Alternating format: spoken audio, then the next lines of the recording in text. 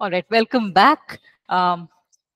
We had two questions from Jeffina during the break, both very valid.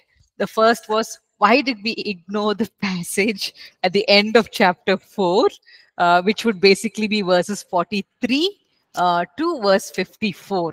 Okay, so we saw that Jesus was on the way back to Galilee. Rather than confronting the Pharisees, he chooses to return back. So on the way, he has the conversation with the Samaritan woman, and we kind of spent time on that because this is a new community that Jesus is, reaching out to, and moreover, he's trying to impart some very important lessons to even the Jewish people through this particular passage. He's showing this is the way you should be treating the other communities, because the Messiah has not come only for the Jews, he has even come for all of the other communities of the earth. So that becomes a very important passage. And now, after finishing his ministry over there with that lady, he comes back to Galilee. After returning to Galilee, he's given a slightly better welcome than earlier, because now some of the people who had seen him performing miracles at the festival, those who had attended the festival earlier, they have come back and given good reports about him. And so now there's more greater openness towards him here. And it just talks about one miracle that was performed. As we didn't have many, spiritual truths which we can gather from that, we didn't quite dwell on it. But there is one point I think maybe we should touch upon. It says in verse 53, chapter 4, verse 53, the father realized. Okay, fine. Maybe we should read from the earlier verse as okay. Maybe we can have one person read out John chapter 4, verses 51 to 54. Yeah, John chapter 4, 51 to 54, if someone could read out for us, please.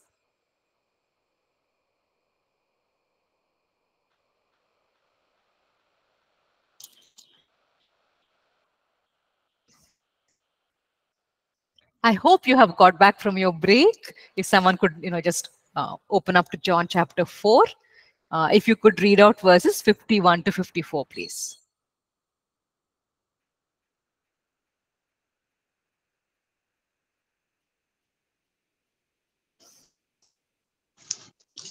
John chapter 4, verses 51 to 54. And he was now going down. His servants met him and told him, saying, your son lives. Then he inquired of them the hour when he got better, and they said to him, yesterday at the 7th hour, the fever left him. So the father knew that it was at the same time in which Jesus said to him, your son lives. And he himself believed, and his whole household. This again is the second sign Jesus did when he had come out of Judea into Galilee. Amen. Yes. So we saw that he gives a sign to the Samaritan community through that lady. And now here he's come back to Galilee, where you had the first miracle being performed, the very first miracle, the one of the water being turned into wine. So he's now come back to the same region. And here there's a child who is extremely ill, and the father requests him to please come and heal the child. And Jesus does not go back along with the man to his home. Rather, he says, just believe. This child will live. He is healed. You just simply believe. And the father chooses to believe that. And when the slaves come and meet him, they actually tell the father at which point of time the child began to recover and was completely healed. And the father realizes it is exactly during that hour when Jesus spoke those words and said he will be healed. So that helps this man and his entire household to place their faith in the Messiah. So these two signs are given to the people living in the Galilean region to indicate and tell them that this is the true Messiah. So these two signs are given to them specifically. And after this, it looks like Jesus again goes back to for another festival to Jerusalem, during which time you have the Pool of Bethesda event taking place. So here Jesus helps this person by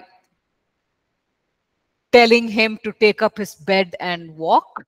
And we see that the Jewish leaders are not happy to see this man carrying his bed on the Sabbath day, because they consider that as work, and they protest against him. We would see that in chapter 5, verses 10 and 11. And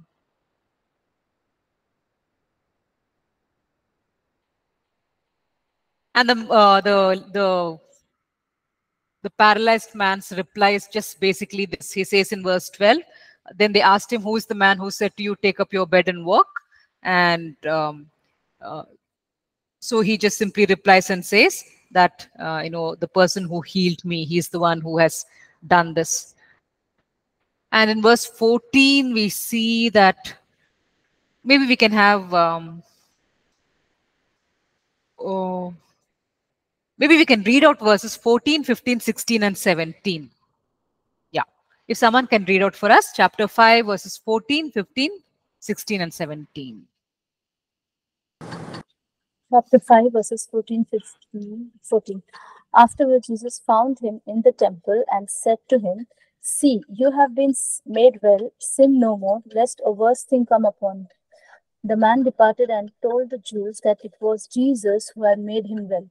For this reason, the Jews persecuted Jesus and sought to kill him, because he had done these things on the Sabbath. But Jesus answered them, my Father has been working until now, and I have been working. Yeah. So the leaders consider carrying a mattress as work. They consider walking beyond a certain amount of distance as work.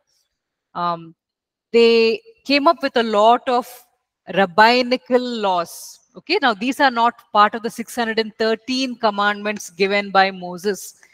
In the 613 commandments, which Yahweh divinely gave to the people, those are recorded in your Torah, in the first 5 books of the Old Testament. So those are something which have been divinely instructed by God himself.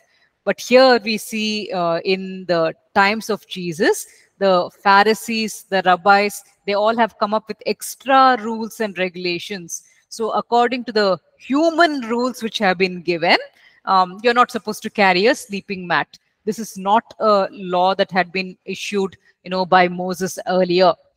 So when this man carried his mat, he was actually not breaking any divine law.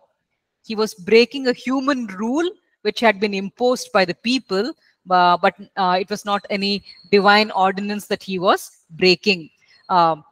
So this particular thing has been mentioned over here by John the writer to bring out the point that the people are more interested in the rules and regulations which the paralyzed man is now following or breaking, rather than in his being healed after 38 years. The highlight of the entire story should have been a man was paralyzed for 38 years and now he's healed. Just because someone said, take up your mat and follow, take up your mat and walk, the man was able to do that. So that should have been the highlight of the entire story. But what happens is the anti-climax which takes place is that you have people protesting and saying, oh, you carried a mattress, which is the bigger thing, that a man who was paralyzed for 38 years is now standing and walking and carrying the mattress. The healing should have received prominence, but rather the Jewish leaders, they place the highlight on his having broken a human rule. It shows the attitude, the hardened hearts of these Jewish people. This particular portion was probably written by John the writer to highlight the complete lack of empathy and, kindness from, from the on the side of the leaders towards those who are injured, towards those who are hurting, towards those who need help. They do not care at all. And in contrast, in verse 14, you have Jesus looking for this man to follow up on him. It says here, later Jesus found him at the temple and said to him. So it's like as if Jesus had been looking for him, searching for him, because there's something more that Jesus wishes to convey to him. So on one side, you have leaders who do not care at all about this man who has, received such a miraculous, wonderful gift after such a long time. They don't care at all. On the other side, you have Jesus who is now looking for him because there's something more that the Holy Spirit has revealed, to him to convey. And so when Jesus finds him finally at the temple, this is what the Lord says: see, you are well again. Stop sinning, or something worse may happen to you. So this is when we get to know that the earlier, sickness that had come upon him was probably a direct result of his sin. And so now Jesus is telling him that he needs to give up this sinful lifestyle which he had led earlier. Otherwise, something worse may happen. So the contrast here is between the leaders who do not care at all, and Jesus, on the other hand, who is searching out this person to convey the information which the Holy Spirit, wanted him to convey. And so from here, we see them moving into a new passage where Jesus starts explaining, why they should accept him and not oppose him when he is doing these signs. He's performing these signs with a purpose to establish his identity, to reveal to them who he is. And so instead of condemning him and instead of opposing him, they should instead accept who he is. Because if you remember, all these things which are written down over here, they were written down for the people of John's day. When people were still coming into the faith, they were still wondering, should we believe in this Jesus who is being talked about or not? So this written record has been given for people to know that Jesus is the one who has been expected in the Old Testament, and so they must place their faith in him. So John is writing these things. He gives us these episodes of healing, these miracles which take place. He writes that down, and then he moves into a passage of teaching where Jesus is explaining, see, this is who I am.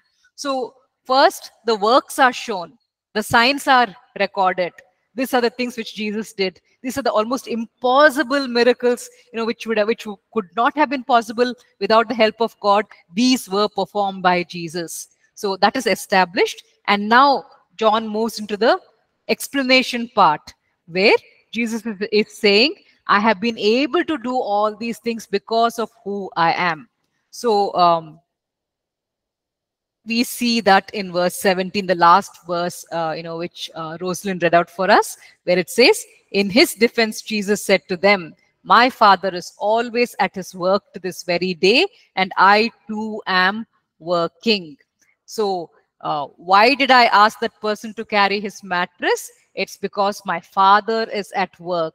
He asked me to say this to this person, that he should carry his mattress and walk. And that's the reason I have given this instruction.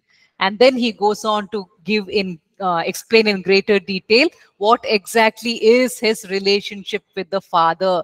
He talks about dependency, but he also talks about full, complete divinity. Both aspects are presented in the next few verses. We will see that.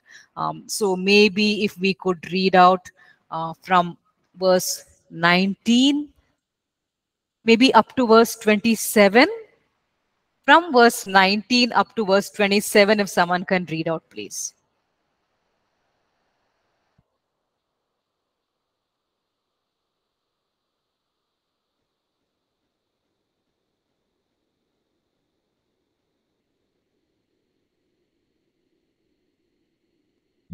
John chapter 5, 19 to 27.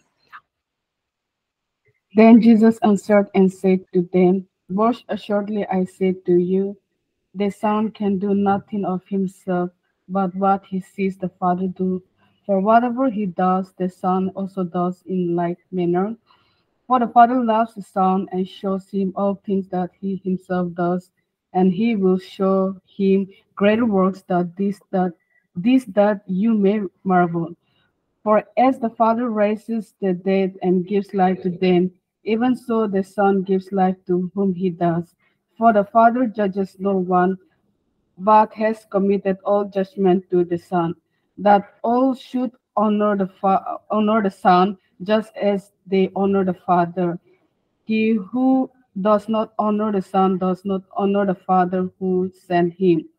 Most assuredly I say to you, he who hears my word and believes in him who sent me has everlasting life, and shall not come into judgment, but has pass from death into life. Most assuredly, I say to you, the hour is coming and now is when the dead will hear the voice of the Son of God, and those who hear will live.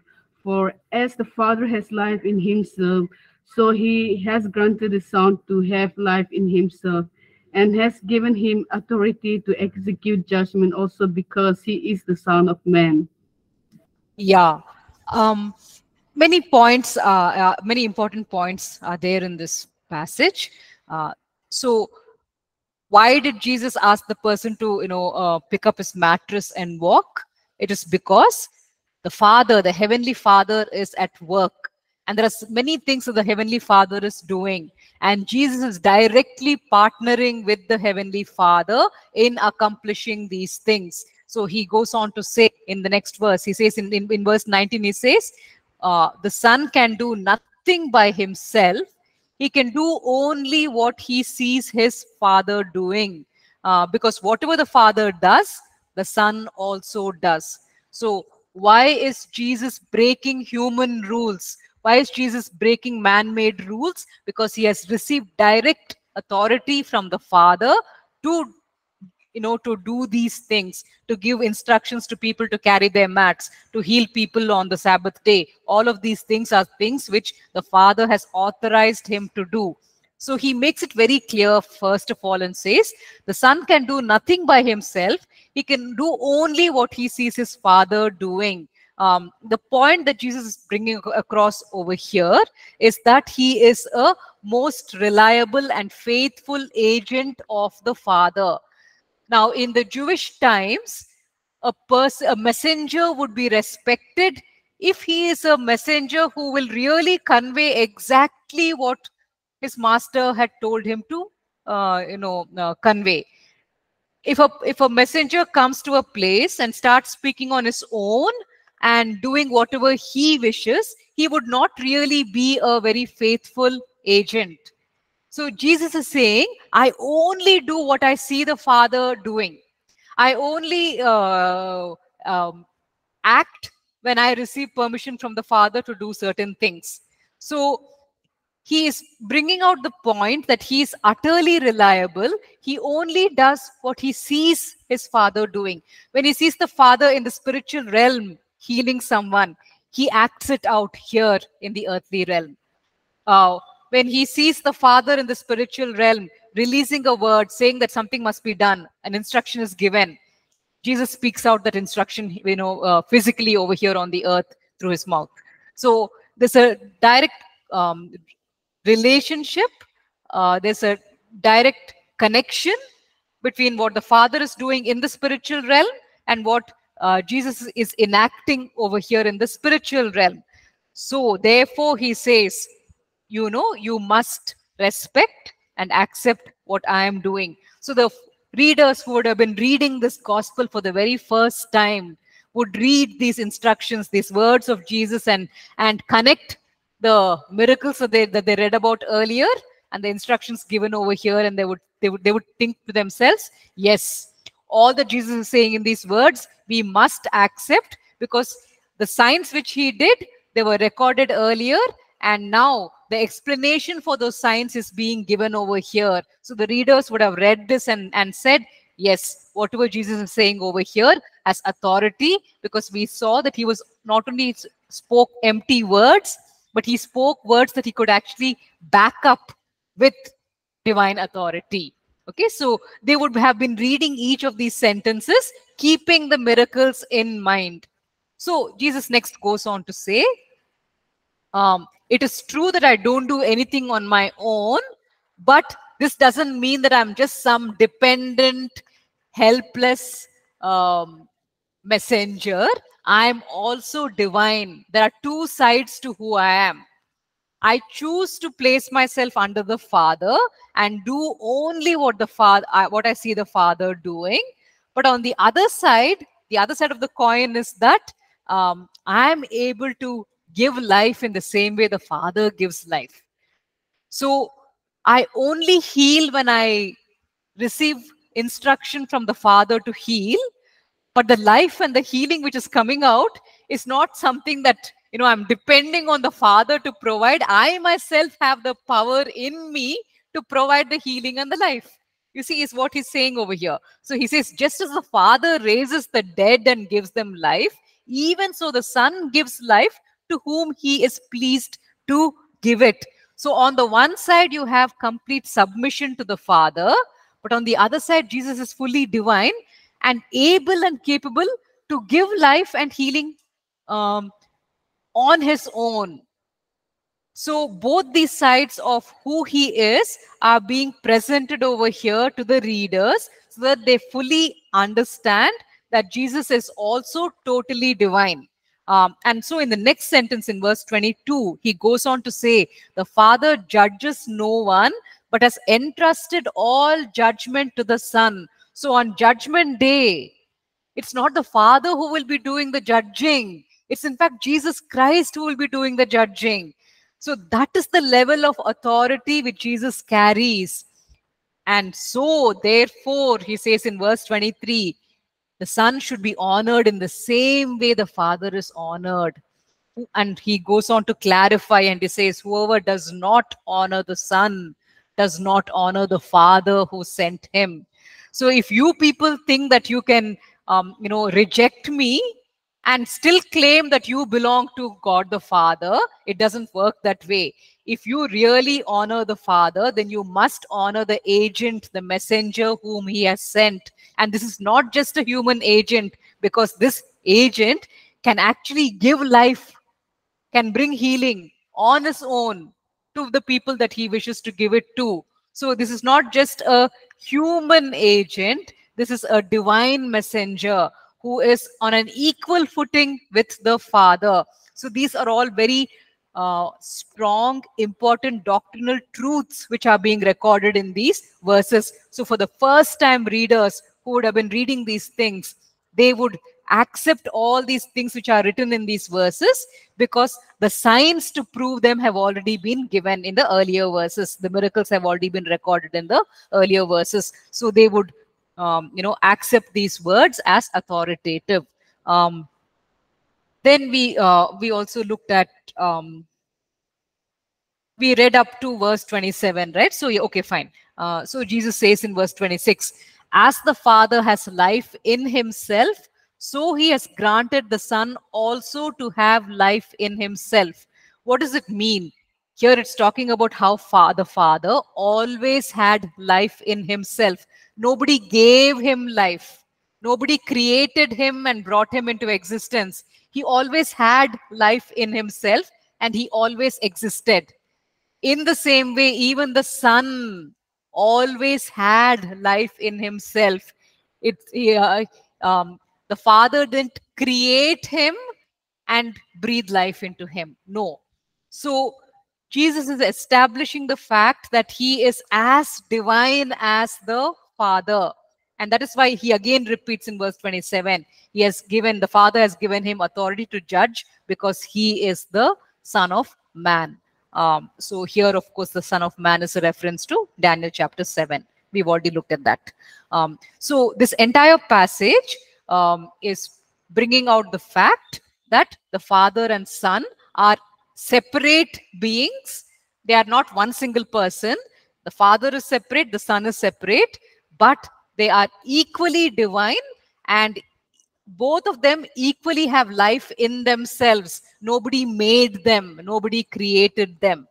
So this goes against the that the modern group of Pentecostals who say that they have this Jesus only doctrine, where they say that Jesus is the one who is fully divine, but that would be a wrong doctrine, because the Father and the Son are equally God.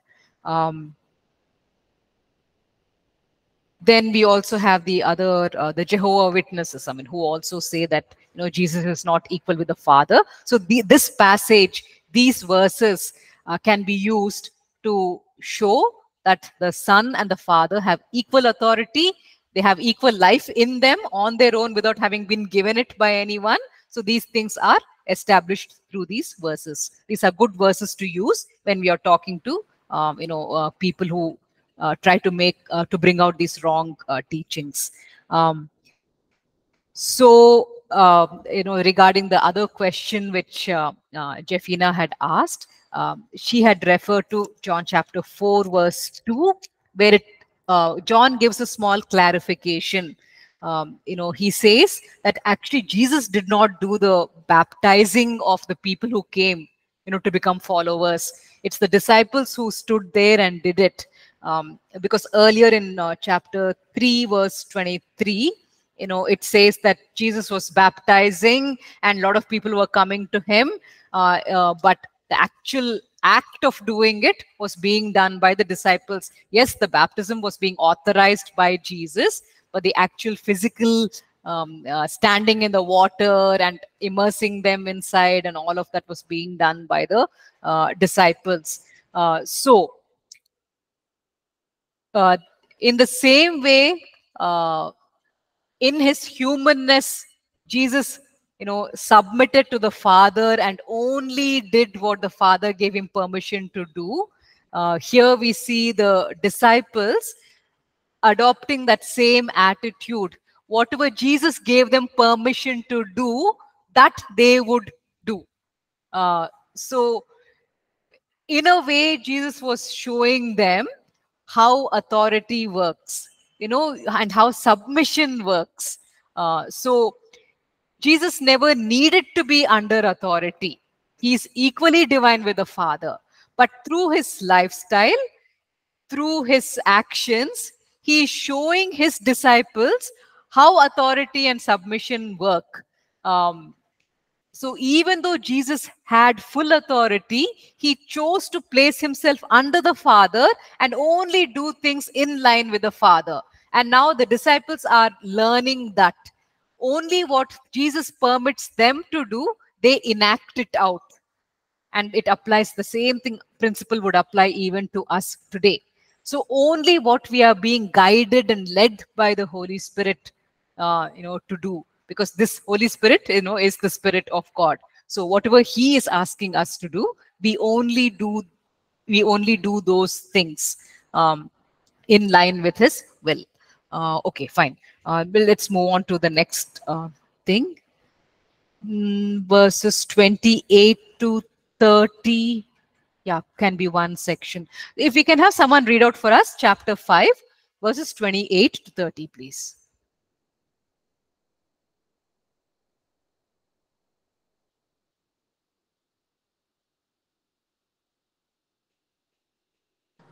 Chapter 5, verses 38. But you do not have his word abiding in you, because... So sorry, 28. Sorry. Do not marvel at this, for the hour is coming in which all who are in the graves will hear his voice and come forth, those who have done good to the resurrection of life, and those who have done evil to the resurrection of condemnation. I can of myself do nothing. As I hear, I judge, and my commandment and my judgment is righteous, because I do not seek my own will, but the will of the Father who sent me. Okay, he's continuing the theme about how there is a one side where you see his submission to the Lord, to the Father, where he says, only when the Father gives me permission to judge, I will judge. So we see that. But we also see the authority that he carries on the other side, where these people who are going, when he calls out, the dead are going to rise up. That's the point that is being made in verses 28 and 29. It says, do not be amazed at this, for a time is coming when all who are in their graves will hear his voice and come out. Those who have done what is good will rise to life, and those who have done what is evil will rise to be condemned. The physical bodies of both the righteous and the unrighteous will be restored. If a person has been burnt and you don't have the intact dead body, even though that person who died is now ashes, the ashes will get restored back into a resurrected body. So Jesus is going to carry the power to do that, where dead people, whether they have become ashes or whether they have the flesh has decayed and turned into bones and soil, whatever the condition may be, the physical bodies of all the dead will be restored and resurrected. But the sad thing is that the unrighteous, unable to exercise, unable to enjoy the benefits of having a restored body once again, will end up in hell, where they will only experience pain. Whereas on the other hand, a righteous person, when they receive their resurrected and restored body, they will be able to stay in heaven and be able to enjoy the benefits of having a resurrected body. So even though the unrighteous people also will receive resurrected bodies, they're not able to enjoy the benefits of it. When they are thrown into the fire, they will only experience pain. They're not able to enjoy the benefits of resurrection. And it's Jesus, the judge, who will make all of this happen. So that point is brought out over here in verses 28 to 30. And then in verses 31 to 38, Jesus talks about how all these things that he is saying are based on testimony, which is backed up by others. Maybe we can actually read it. Yeah. Wait just a minute, because let's see how much more has to be covered. Fine. Yeah, let's read this. If someone can read out for us verses 31 to 38. Yeah. Verse 31 up to verse 38.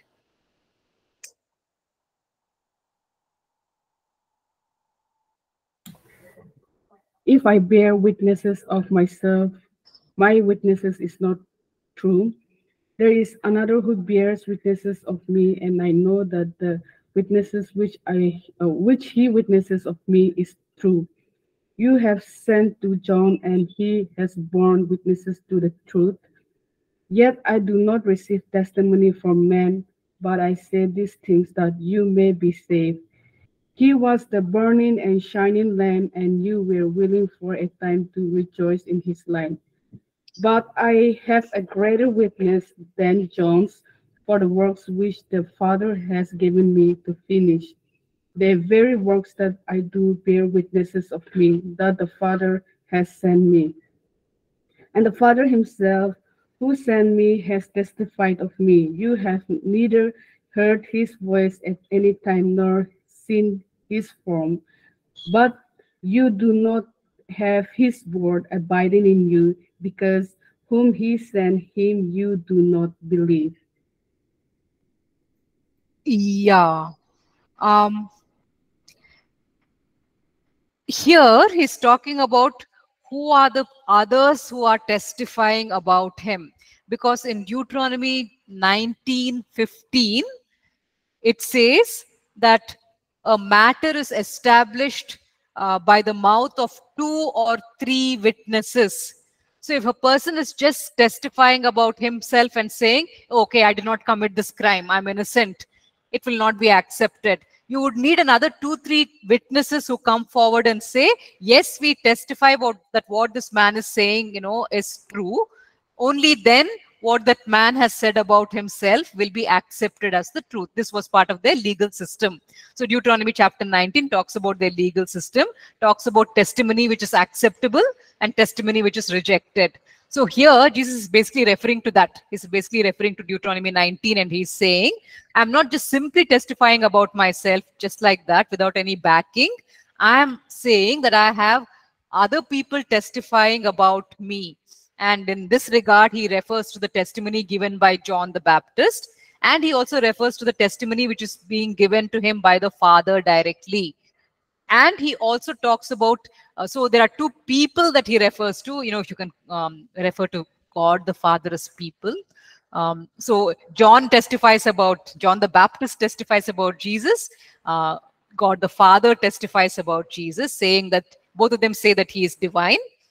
And then he refers to two things. He talks about the works which he is doing. They are testifying about me, he says. And in verse 39, he goes on to talk about the scriptures, which are also testifying about me, he says. So technically, you can say that Jesus gives two things and two persons as his backing. So the John the Baptist and God the Father are testifying about him. The signs and wonders that he's doing and the scriptures are also testifying about him. So this is the backing which he uses to build his case. Now again, all of this would have sounded very legal and appropriate to the first time readers, because you see, these are people from that background. So then they would see, yes, Jesus is not just simply talking about the works that he is doing, he's also bringing other factors, here to show to us that what he's speaking with authority, and legally he is proving to us that yes, he is to be believed in. Okay, so when we read certain passages and they don't really make sense to us, it would be good to ask ourselves, how would it have sounded to them at that time? Because all these things were originally written so that it would make full sense to those people and they would be able to place their faith in Jesus. Now we take so many things for granted because we also have all the other epistles, and we look to them as well to understand our doctrines. But at that time, at the time of the early church, they still did not have the entire New Testament, was not with them. So whenever they would be reading a particular gospel, they would maybe some churches would only have that one gospel to rely upon. So whatever was written in that gospel, every sentence would have mattered. It would have counted. It was meant to help them to build their faith in this Jesus who is now being preached as the fulfillment of the Messiah promise. So here Jesus uses the legal principles which they were familiar with to build a case and say, see, based on this, I am saying that I am the Messiah to be accepted. And then Jesus criticizes, those who are doubting him and who are condemning him. And he says, this is what he says. And it's a good point which he makes. If someone can read out for us verses 45 to 47, I suppose. Yeah, verses 45 to 47, if we can have someone read out.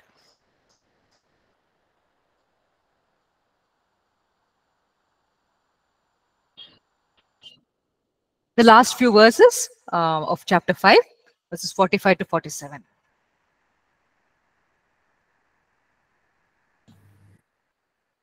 Do not think that I shall come accuse you to the Father. There is one who accuses you, Moses, in whom you trust.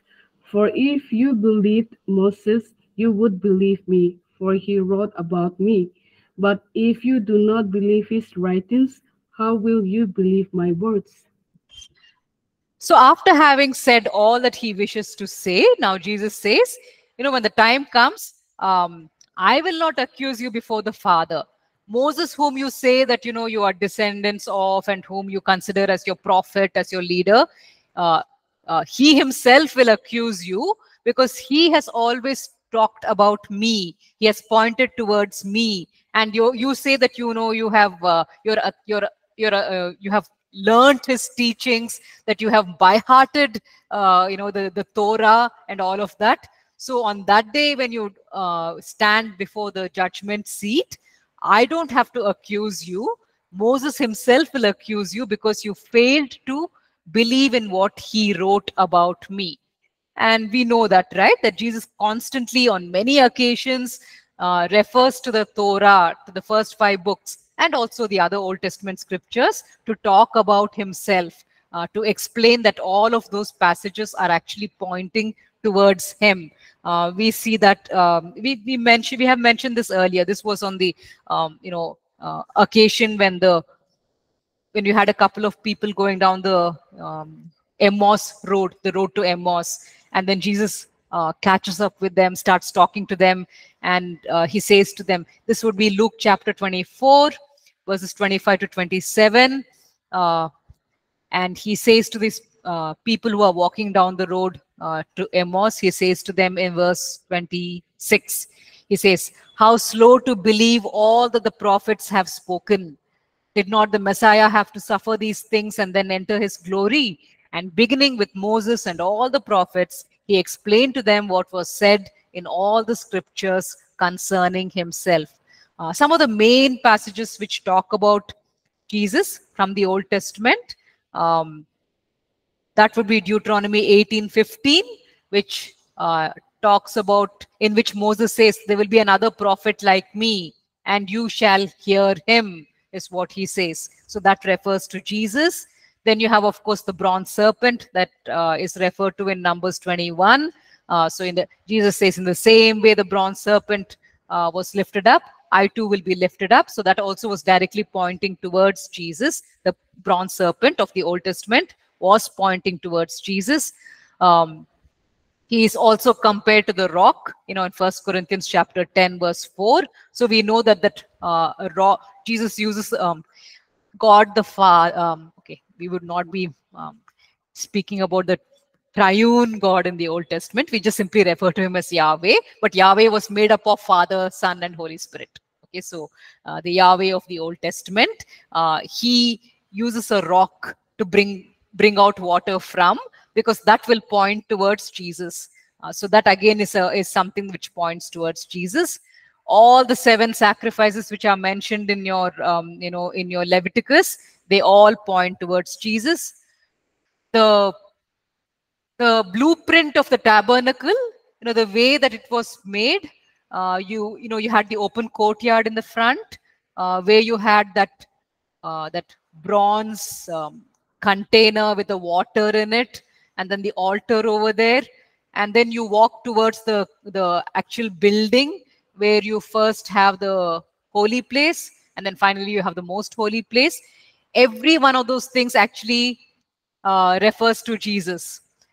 For you to get a detailed teaching of that, I mean, you would probably have to go on Google, and if you type how does the tabernacle structure point towards Jesus, you would find articles which explain that. So every single article, item, and the very structure of that tabernacle, all of it actually is pointing towards Jesus. So that also speaks about him. And then there are certain passages which talk about the bond servant. Even some of those passages also refer to Jesus. Exodus chapter 21, verses 5 to 6, where it talks about the law of the bond servant. That also actually points towards Jesus. So in fact, there are many, many scriptures in the Old Testament, all of which talk about the Messiah who will come one day. Even though they are not direct references, they all actually are pointing towards Jesus, which is why Philip in John chapter 1, Philip says to Nathanael, we have found the one Moses wrote about in the law, and about whom the prophets also wrote. So Philip, Nathanael, and other people like him, even though they were not they were not Pharisees, they loved the scriptures enough that they had studied these things. They talked about what Moses wrote and what the prophets wrote, because those are things which they had been actually learning on a regular basis. And we have people who very casually dismiss them as fishermen and things like that. But these were people who actually had been studying the writings of Moses. They had been studying the writings of the prophets. In other words, they had actually been studying the Old Testament even though they were fishermen. Okay, so we are not dealing with an ignorant bunch of people. These were people who had prepared their hearts to become disciples long ago, and so Jesus picks them, to be his followers. So the Old Testament did point towards Jesus and talk about him. Just one. Oh my, we are out of time as usual. Okay, just one thing that I wanted to talk about, verse 43, verse 44, Jesus makes a comment. It's a good comment. He says, I have come in my Father's name and you do not accept me. But if someone else comes in his own name, you will accept him. How can you believe since you accept glory from one another, but do not seek the glory that comes from the only God? Main point being made over here, people are so interested in the opinion of others, in getting their praise, in getting glory from them, that they value what people say, but they don't value what God says. So we should be more concerned with God's opinion, because when we are more concerned with God's opinion, we add weight to his words. We value them, we trust them, we obey them, we follow them. All of that we do because for us, his opinion matters more. On the other hand, when people's opinion matters more, we immediately start prioritizing our priorities according to what they will find favorable. So one main thing that Jesus says about over here about why they were finding it difficult to become his followers is because they gave greater weightage to what people thought and what people stated as being important. So these things which Jesus is writing out over here, he says, if you really valued the Father's praise, then you would, focus more on these words than on what people are teaching.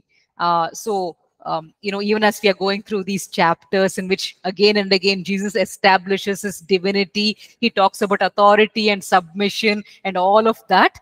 If we actually value what the Father thinks more than what people think, then we will give greater weightage to these words and try to understand them and practice them and follow them.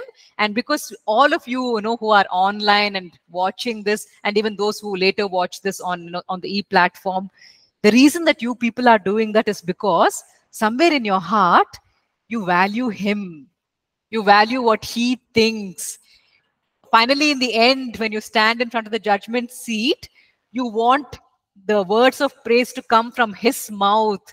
And that is the only reason why you have joined this course, so that you can learn what is being taught in these verses, grasp those truths, and apply them in your lives, so that on that day, the words of praise will come from his mouth and he will say, yes, you have followed what I taught, and you actually trusted those words and practiced them in your life. So you want that. That shows that your priorities are right. So, may you continue to walk on this path which you have chosen, just the way those fishermen made that choice, long back. So yes, we'll close with a word of prayer. If there were any questions, I would have answered, but I think no one has any questions because no one has posted anything and nobody raised a hand. So fine, we'll just close with a word of prayer. There's so much that we covered today, oh Lord, from your scriptures. And Lord, we briefly touched upon some truths, but I pray, oh Lord, that you would imprint these truths on our hearts in the days to come. Lord, I pray that in the same way you interacted with that Samaritan woman, we too will learn to minister to our own communities, respecting them, treating them with dignity, but at the same time, emphasizing the truths. Jesus never said it was all right for her to continue living in sin. He never said that. But Lord, at the same time, he showed respect and dignity. Help us, O Lord, to reach out to our communities in the same way. I pray, O Lord, that we will point out the sin in their lives. We will ask them to change their ways, but we will do it with love, showing them respect, so that, Lord, the work that we do will be effective and bear eternal fruit. And I pray that we would be guided by the Holy Spirit in everything in the way that Jesus was guided, O Lord, so that we would always do our work in a way which will bear the greatest fruit and the greatest results. We just commit ourselves into your hands, O Lord. You guide us, you lead us. Thank you, Lord. In Jesus' name, amen. Amen. Thank you so much for listening. And I had multiple people reading out for us today. We just thank you so much for that. Yeah. See you again next week. Thank you, ma'am. Thank you so much.